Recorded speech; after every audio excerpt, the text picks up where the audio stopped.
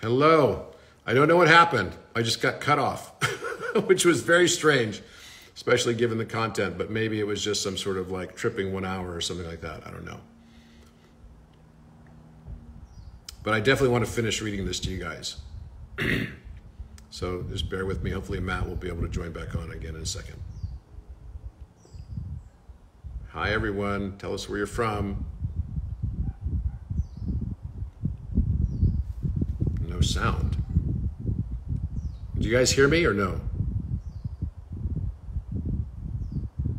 Yeah. Can you hear me?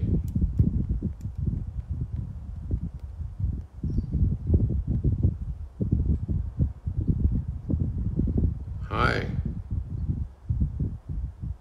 Someone say yes. Yes sound. Okay, good. All right, cool. Okay, so Matt should join back in a second, but we've got pretty much most of the people back. All right.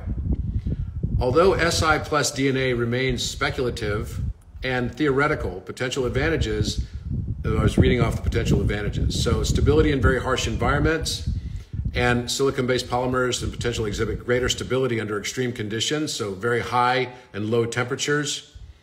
Extended molecular, okay, here we go. Let's see if Matt is back on yet. All right, let's give him a second. This is from ChatGPT on the work that I was just talking about on the last live that just got abruptly cut off. Silicone's properties could offer different bonding and molecular configurations compared to carbon. This might allow for a wider range of functional biopolymers with unique properties, enabling the design of synthetic biological machines and enhanced organisms. Improved information storage. The siDNA structure could theoretically enable denser or more versatile information storage.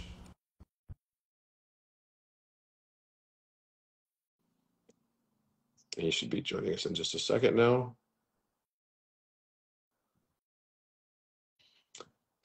There he is. Hi, I don't know what happened. We just got totally chopped off. I think your live stream had an hour on it. That must be what it is. Okay. That's what I figured it had to be. Yeah, go ahead and continue. We can keep going. Yep. Resistance to aging and mutation. Due to potential chemical durability, the siDNA could exhibit reduced susceptibility to mutations caused by environmental factors. This might lead to life and aging more slowly, or as more resistant to genetic diseases caused by DNA damage. siDNA could open new avenues in biology, allowing the creation of life forms or biological systems that exhibit traits beyond the capability of carbon-based life. So this would be silicon-based life. In nanotechnology, silicon-based biopolymers could be used to develop biologically inspired organisms that would be able to do things that other traditional and standard DNA would not. In summary, SI plus DNA is a theoretical model introduced that imagines incorporating silicone into DNA structures to create enhanced or alternative biological systems. Potential advantages of siDNA include increased stability, resistance to mutation, and applications in synthetic biology. Though the concept is still largely theoretical, it does show promise for actual development. Robert, do you think that has anything to do with going into a more hostile environment during these CME type events where maybe we have some ability to have to survive them? Do you think that you're coming across technology that may actually help us through some of these very disastrous things that have wiped out some of our past ancestors? I don't know. I just think the timing of this is very interesting, and I'll show you a picture of what it looks like in just a moment. But the introduction of, I'm just going to read the rest of this, the introduction of a new SI-based biopolymer incorporating silicone ions, sulfur, phosphorus, and hydrogen into biological systems could give rise to novel life forms. It would have 6 to 8 nucleotide pairs compared to carbon-based that has 2. That rely on DNA and RNA. Below is a theoretical exploration of the types of biological life forms that could emerge from the synthetic SI biopolymer as their genetic material, focusing on the structure and metabolic pathways, environmental adaptation, and potential functionality. And what I'm telling you guys is I actually believe this is what the fifth dimensional human, which I would call Homo sanctus luminus, actually becomes. So this is not about building some organism and having some, for all the people that are worried about transhumanism. No, I'm saying that this is what I believe humanity is going to evolve toward already naturally. That makes sense. Silicon-based life forms, core structure, instead of carbon as the fundamental element, silicon through Si ions could replace carbon in key structural roles. This change would fundamentally alter how life forms build their cellular structures, leading to more rigid and durable organisms. These life forms might exhibit rigid crystalline-like structures due to the stronger bonding properties of the Si-based biopolymer.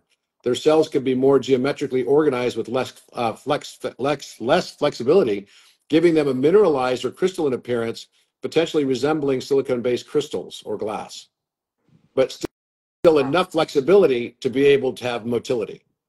Increased stability and resistance to environmental stress, allowing these organisms to survive in extreme conditions like high temperatures, intense radiation, or environments with volatile chemical compositions such as methane or ammonia-based atmospheres. Extremophile life forms. Adaptability to extreme environments, the Si plus polymer would be far more resistant to hydrolysis, heat, radiation, and acidic or basic conditions that DNA, making all life forms using this biopolymer ideal candidates for survival in very extreme environments. Such life forms could thrive in extreme heat. Silicon-based life forms could thrive in environments like volcanic vents, geothermal pools, and even planets with lava oceans, such as Io, Jupiter's moons, one of Jupiter's moons. High radiation environments, the increased chemical resilience and denser genetic material would protect these organisms from the mutagenic effects of radiation, allowing them to live in radioactive environments, like those found on Mars, the moon, or even near nuclear reactors.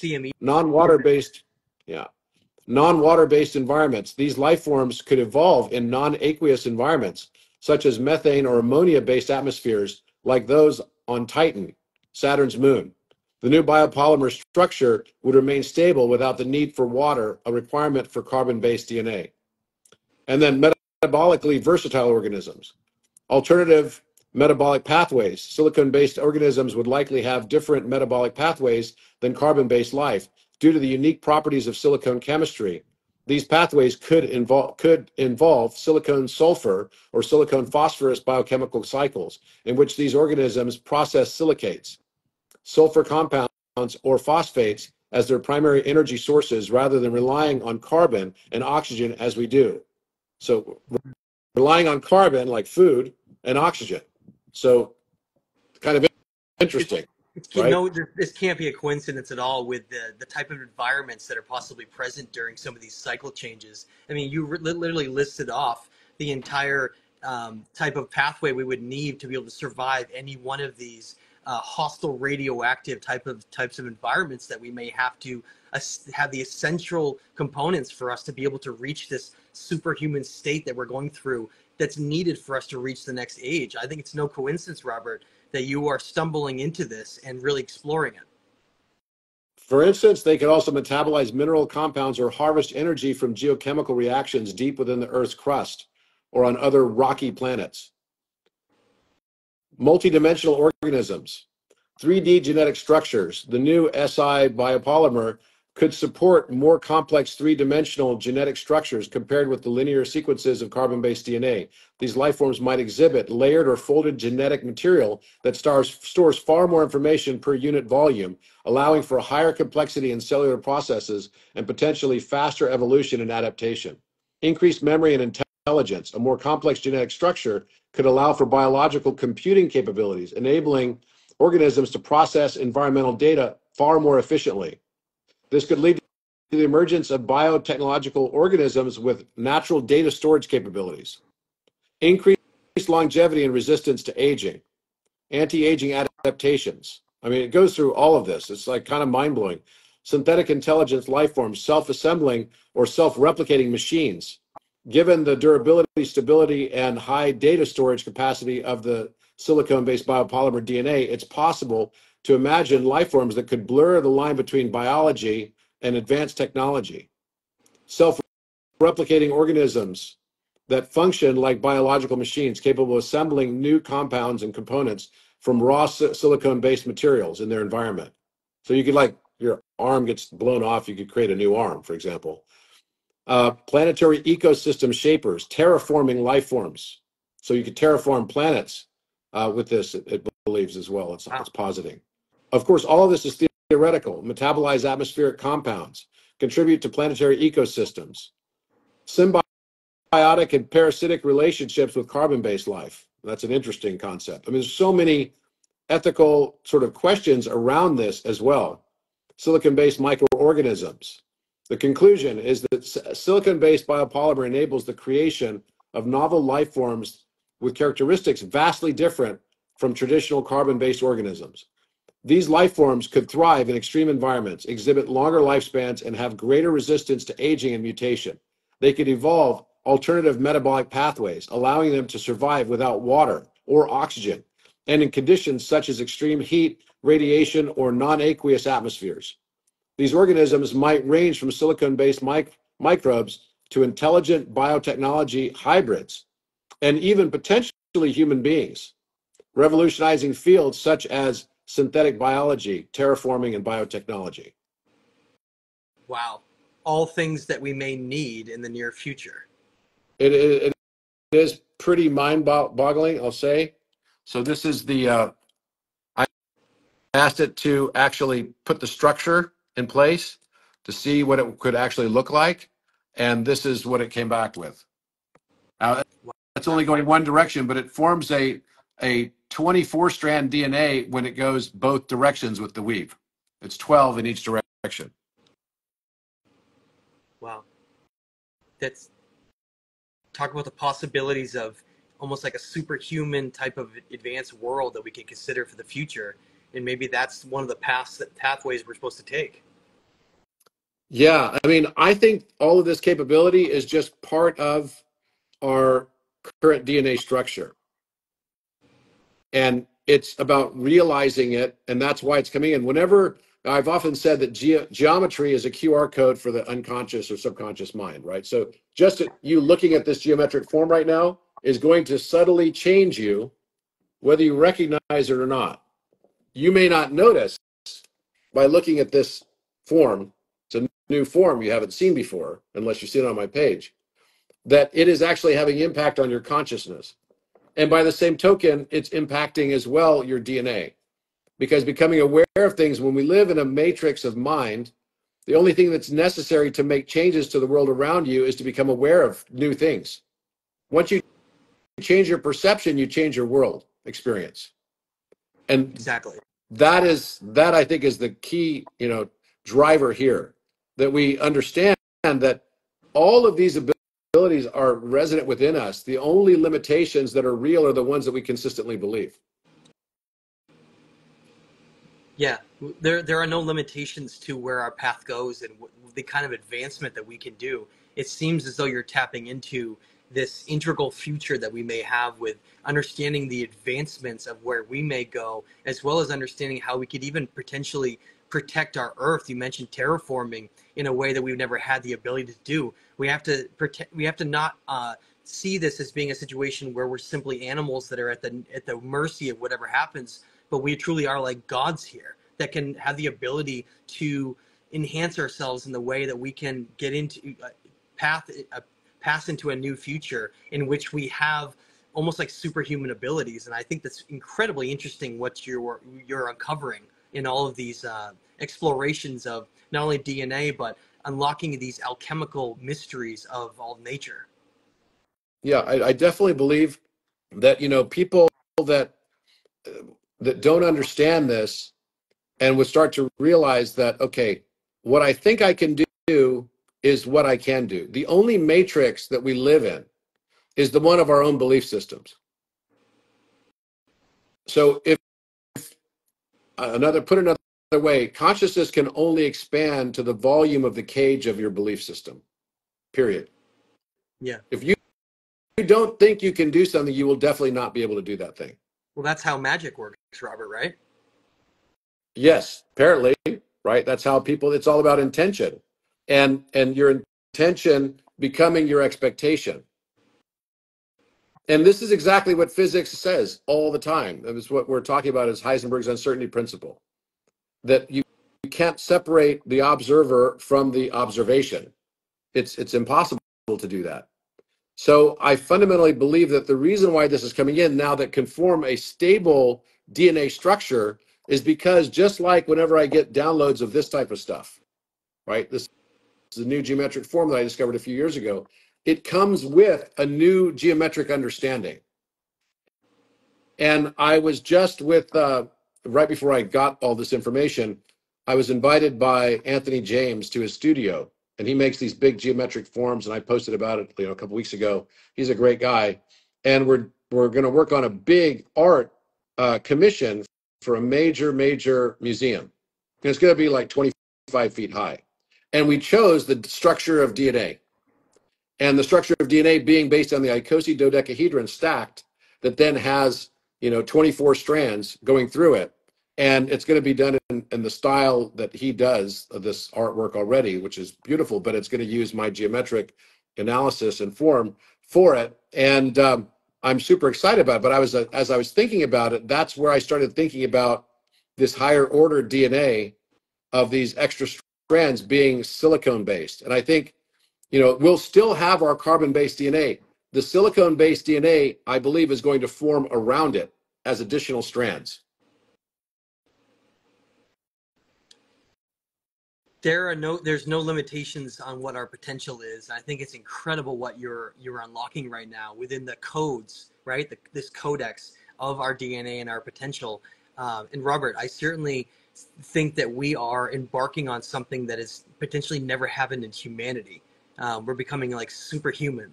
And I think that our future is very, very bright and very interesting. So people should buckle up because things are just about to get incredibly interesting. Things are going to get wild. I know that. That much I know. Things are going to get wild. And we already feel that.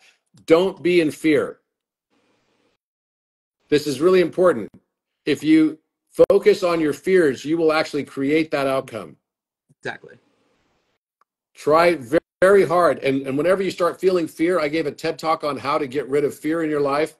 The best way I've learned how to do it is simply to be grateful. I've found that I cannot list off the things that I'm grateful for in my life and also feel afraid at the same time. Fear and gratitude are very much against each other. They don't work in the same place. So if you can put your intention into the gratitude, or the feelings of gratitude, you can overcome any fear, except for the fears that you believe you can't overcome. Your belief is the most important aspect here. If you think you can or you think you can't, you will always be right. So that means if you don't believe in miracles, you're never going to experience a miracle. Exactly. We have to realize that we're co-creators of our own reality. And it doesn't matter what is being told to you on TV or what's being driven to you through fear-based systems.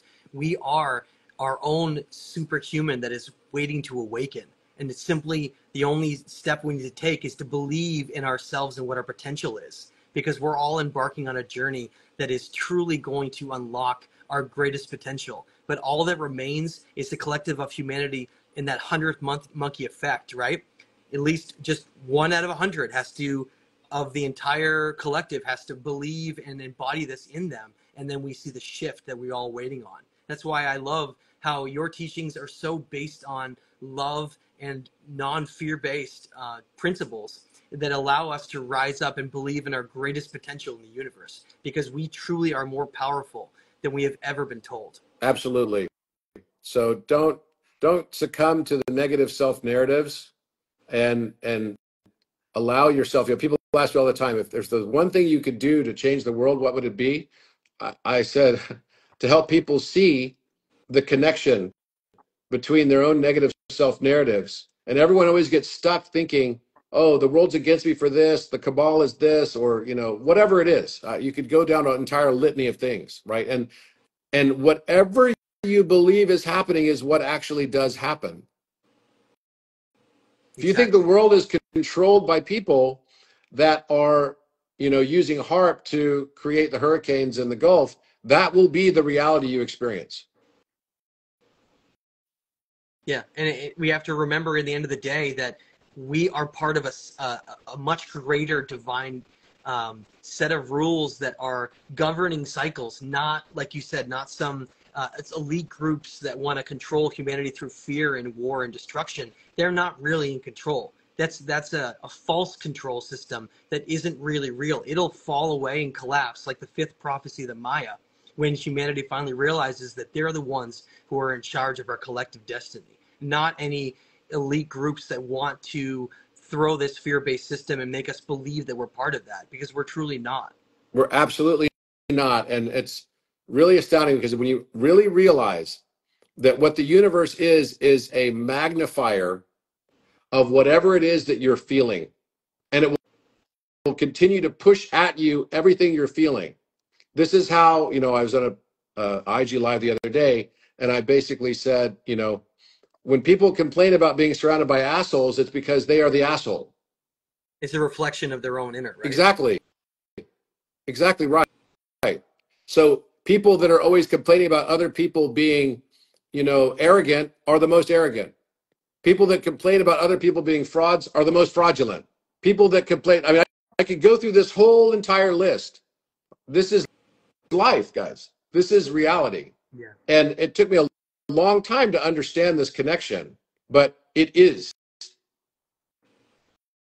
Exactly. That's why instead of chasing things, just become it. If you want to become successful, then embody that within yourself and believe in who you are and what you can achieve. It doesn't mean it's not going to be a hard road to get there, but it means you don't give up and you trust in intuition in the path, because we're all part of something divine. We just need to remember it. Be the change you want to see in the world. Matt, thank you so much. Such a great pleasure. Can't wait to go to Peru with you. This is going to be an exciting trip, and I'm sure we're going to discover a bunch of stuff, but I also know that it's going to be an amazing adventure also for each of us as we continue to find ourselves. And there will be a virtual pass for this we're basically working on right now. So stay tuned. If you want to join virtually, you'll be able to do that as well. Thanks very much and have a wonderful evening, everyone. Thanks, everyone. All the best. See you in Peru. All right. Bye-bye.